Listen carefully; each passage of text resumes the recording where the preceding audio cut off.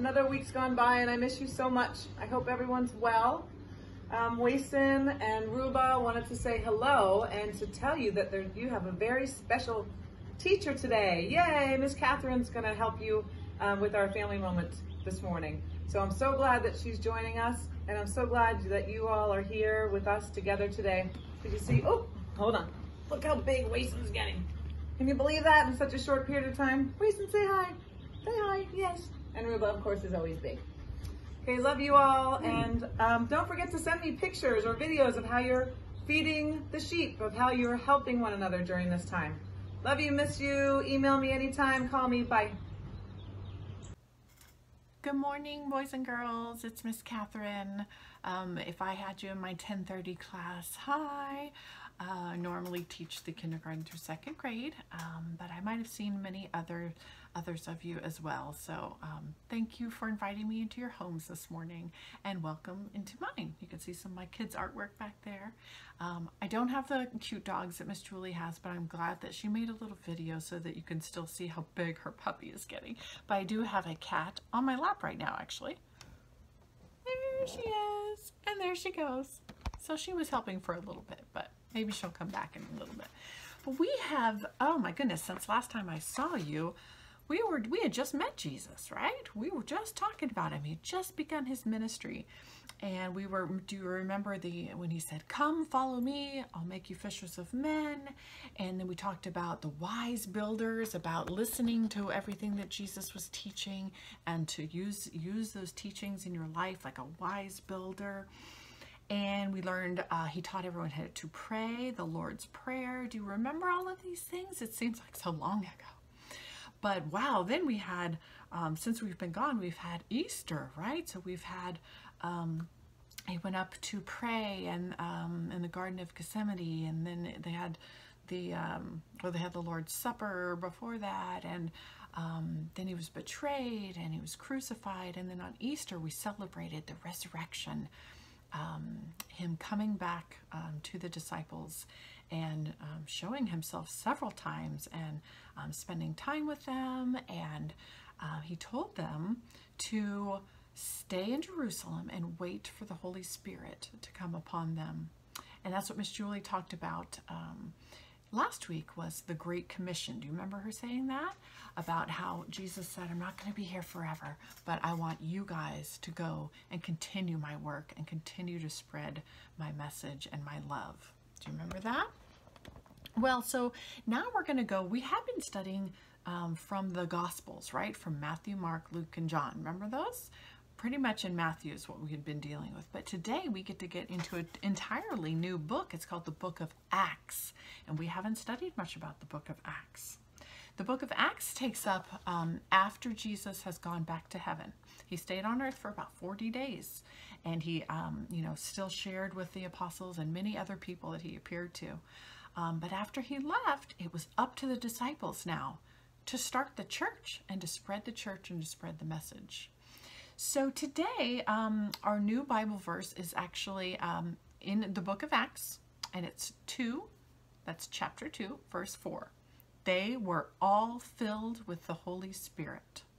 Now they're talking about the disciples at first, but then anybody who came to be baptized and believe and be baptized had the Holy Spirit with them, and it gave them the power to spread the news and to spread the church, the growing of the church. So the Book of Acts is all about the first church, the baby church. It started as the baby church, and how it grew.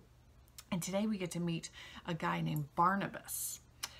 Barnabas was one of the early Christians who, his name actually means one who encourages. So that's kind of a neat little trivia there. One who encourages.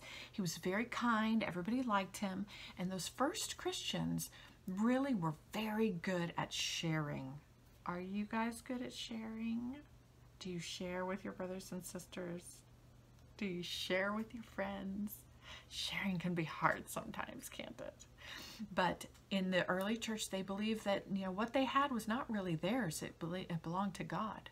So they shared with one another. And like if somebody had a whole bunch of land and nobody had, and there was a person that didn't have land, they would share some of their land, or they would share their money. If one person had a ton of money and somebody didn't have any money, they would share it. So everybody had their needs met. Isn't that wonderful? So we are called to do that as well, because we are Christians too.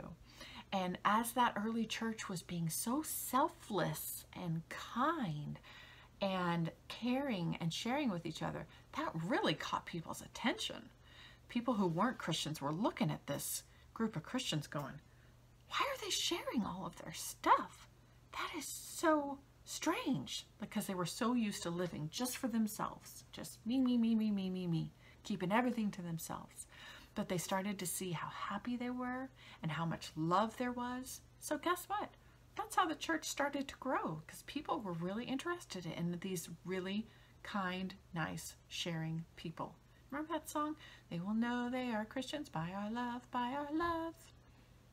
That's sort of what that's talking about there. So I want you guys to, we'll just sort of wrap up here, and I want you to think of, since we are Christians and we are called to spread the word of Jesus and to behave like Jesus and to treat people like Jesus and the early Christians did, how can we do that? Especially now when we can't even, well, not really it's not suggested that we leave the house. Like we can't even go to church right now, right?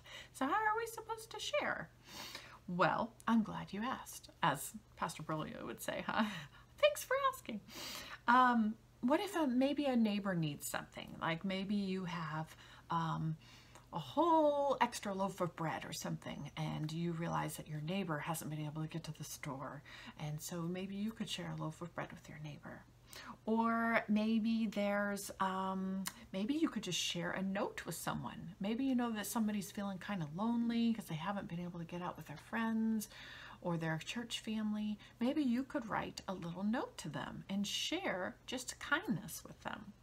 Or maybe you could even share with your brothers and sisters right at home. Or if you don't have any brothers or sisters, maybe you could share something with your mom and dad. Different ideas, huh? So just think about, that's our lesson for today, is sharing, being kind, and showing God's love. Do you guys remember the Lord's Prayer? I bet you probably do. I have a friend with me. This is Jumpy. This is Jumpy Squirrel. And Jumpy Squirrel would like to say the Lord's Prayer with you, if that's okay. He's a little shy because he's not sure if he remembers it. Can you say it with him? Okay, ready? Okay, here we go. Our Father, who art in heaven, hallowed be thy name. Thy kingdom come, thy will be done, on earth as it is in heaven. Give us this day our daily bread, and forgive us our trespasses, as we forgive those who trespass against us. And lead us not into temptation, but deliver us from evil. For thine is the kingdom, and the power, and the glory, forever. Amen. Did I do it? Yes, Jumpy, that was beautiful. And remember our toe prayers? Those of you who have me in class, you can do your toe prayers or your finger prayers. I don't have any toes. Oh, okay. Well, if you don't know what that is, all we do is we just use our fingers or our toes. Since you're at home, you can use your toes, and you just count down all the things that you're thankful for. Thank you for our house. Thank you for our food. Thank you for our family. Thank you for the computers. Thank you for the rain. Today is Thursday and it's raining outside. And you could go on and on. You could go through all your fingers and all your toes. That's great. I know, I thought so too.